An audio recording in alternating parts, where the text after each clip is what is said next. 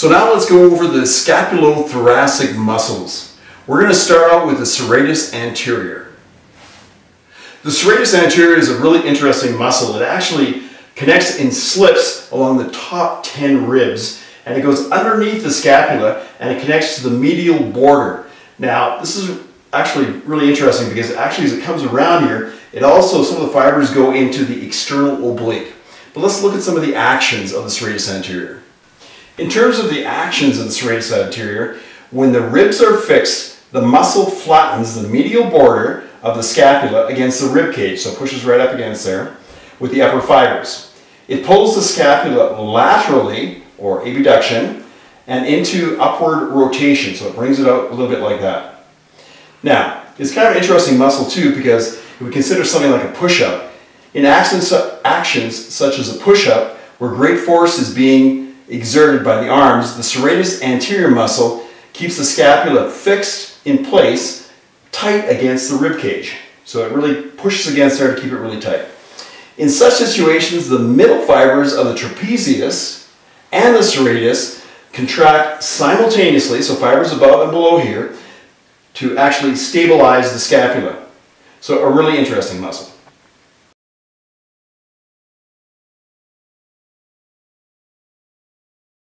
What I'd like to talk about now is a very small muscle right underneath the collarbone, or the clavicle. This muscle is called the subclavius. The subclavius is a small muscle running from the first rib and its cartilage to the underside of the clavicle. Now, what this muscle does, it depresses the clavicle.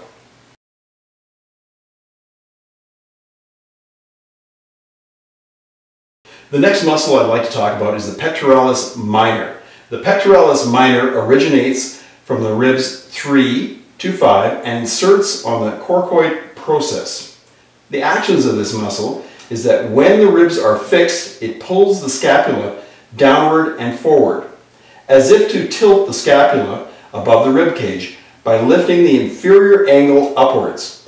And when the scapula is fixed, it assists in inspiration by elevating the ribs.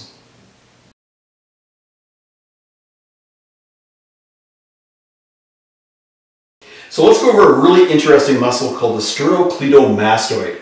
This is the largest muscle and the most important anterior muscle of the neck. And with Mickey turning her head to the side here, you can easily see it basically is accentuated with rotation. Now, as the name reflects, it has a dual origin, both on the sternum and the clavicle, basically near the junction of the manubrium.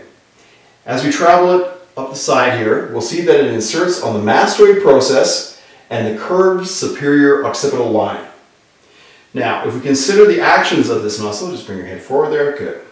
When the skull is in a fixed position, the sternocleidomastoid elevates the sternum and the clavicle and thereby assists in inspiration. Go ahead and just bring that up like that. Ah, correct, really good. Okay, when the thoracic cage is fixed, unilateral contraction of the sternocleidomastoid causes ipsilateral bending and contralateral rotation of the head, as well as extension. Yeah, so it just comes back a little bit there and down. Yeah, perfect. Now, bring it back to center. Now, if we get contraction of both muscles on both sides, bilateral contraction, this results in extension of the head and an accentuated cervical lordosis. Just bring it back there. And you can even see how we get a curvature there of the muscle there. So this really helps to increase the curvature of the cervical spine, the lordosis.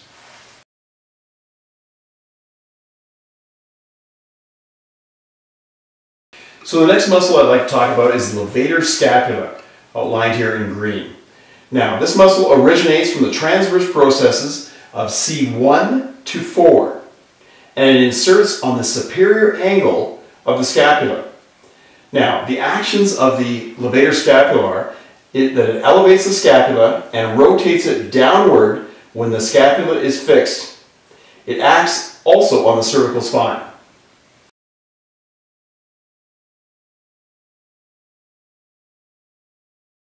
The next muscle we'll mention is the rhomboid major and minor.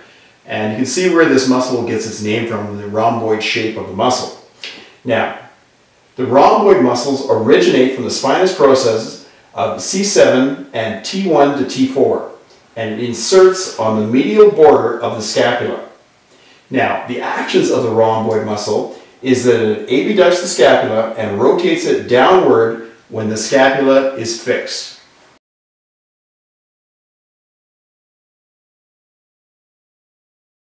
So the next muscle we're going to go over is the trapezium. Now, as you see, we kind of colored in Mickey's back here, so thank you for donating your body to science today.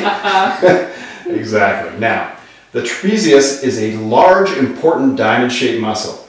Its origin is on the occiput and the nuchal line, and the spinous processes of the cervical spine and the thoracic spine all the way down directly to T12. Now, it inserts on the lateral third around the front here, on the clavicle and the acromion for the upper fibers. It also inserts for the middle fibers on the scapular spine and a tubercle at the medial end of the scapular spine. The orientation of these fibers varies greatly. As you see, some of the fibers are inferior lateral and others are superior lateral. Now, in terms of the actions, simultaneous contraction of all fibers adducts the scapula, brings it in. Now, the upper fibers, by themselves, act in elevation and upward rotation of the scapula. The lower fibers, by themselves, act in depression and upward rotation of the scapula. A really interesting muscle.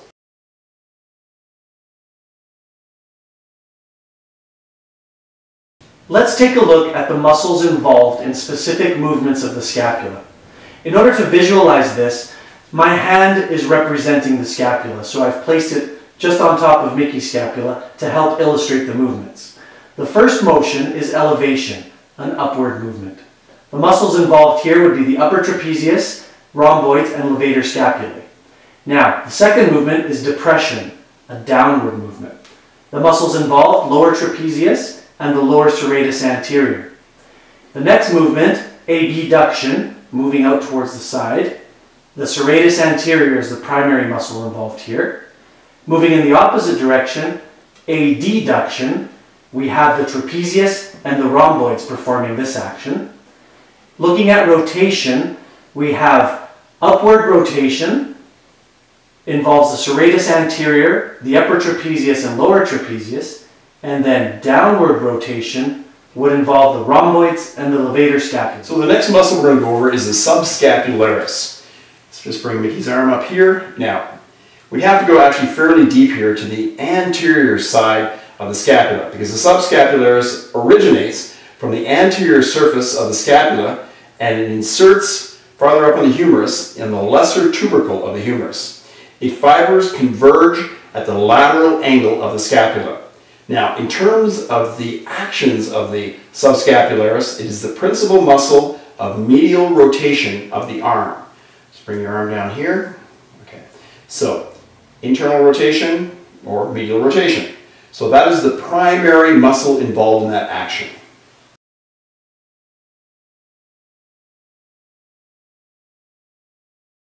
So the next muscle we'll go over is the supraspinatus, shown in green here. Now, the supraspinatus originates from the supraspinous fossa on the posterior scapula. Its tendon passes under the acromioclavicular joint and the ligament which connects the coracoid process to the acromion, so farther to the lateral side here. And it inserts at the highest point on the greater tubercle of the humerus. Now, there is a large bursa, which is basically a closed sac of synovial fluid, surrounding its tendon and separating it from the inferior surface of the acromion and the deltoid muscle.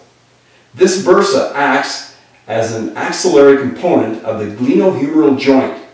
Adhesions here can restrict mobility of the shoulder.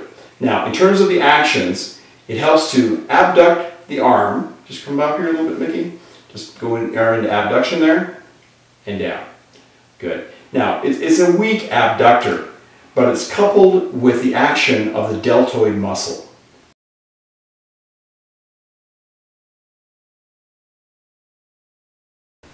The next muscle I'd like to go over is the infraspinatus. Now, the infraspinatus here in blue originates from the infraspinous fossa. Its tendon passes above the capsule of the glenohumeral joint and inserts over here on the greater tubercle at a point posterior inferior to the insertion of the supraspinatus muscle. Now, the actions for the infraspinatus are lateral rotation, and it also participates in abduction.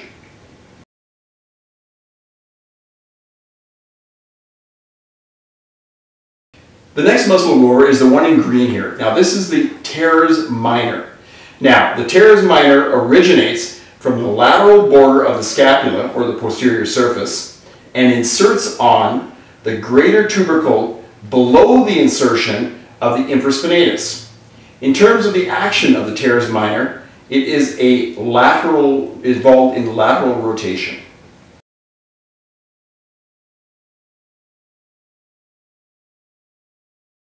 Let's talk a bit about the rotator cuff muscles. Now, collectively, these four deep muscles, the Subscapularis, which is on the anterior, the Supraspinatus, right in this area, Infraspinatus, and the Teres Minor, are collectively called the rotator cuff muscles. Now, their tendons surround and reinforce the shoulder joint capsule on three sides. But apart from the action of mobilizing the humerus, they also play an important role as active ligaments in providing mobility to the joint. Now, if we first look at the supraspinatus, which is right in through here, it helps to prevent the humerus from being dislocated upwards. So, that would be the supraspinatus right there. Now, if we look at the infraspinatus, down in this area here, and the Teres Minor as well from here, they help to prevent the humerus from being dislocated forward. Now, if we look at the subscapularis, if you think of the shoulder blade, the scapula, as this triangle that's formed here, the subscapularis would be on the anterior aspect of that. And it helps to prevent the head of the humerus from gliding backwards in this direction. So, this shows that the shoulder is a joint whose bony structure and passive attachments, such as the capsule and the ligaments, are slightly weak stabilizing structures. The main stabilizing force comes from the action of these periarticular muscles in this area. Let's discuss the Pectoralis Major. Now, the Pectoralis Major has two heads. One coming off the anterior part of the medial clavicle, the clavicular head, and the other coming from the sternocostal area here, the costal cartilages 1 through 6, as well as rib 7. Now, the two heads converge and attach into the humerus. The clavicular head actually attaches slightly below the sternocostal head on the lateral aspect of the bicipital groove. Let's talk about the actions of the Pectoralis Major. Now, when the rib cage is fixed, all the muscles help to adduct the arm, and medially rotate. So we'll have Mickey demonstrate. Now this is the hugging muscle.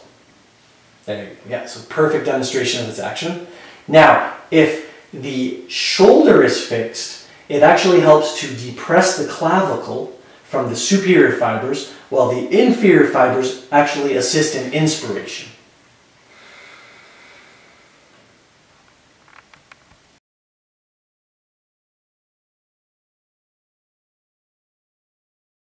Let's discuss the Latissimus Dorsi muscle. Now, we've taped off the borders of the muscle in this purple tape here.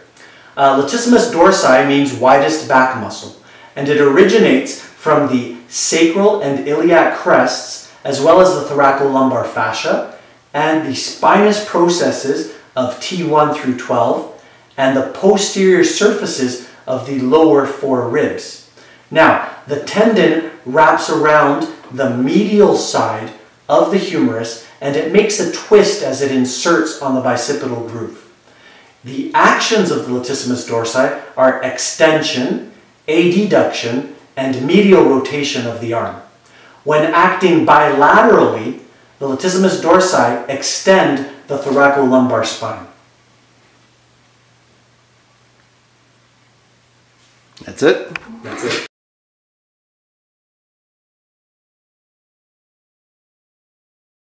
Let's discuss the deltoid.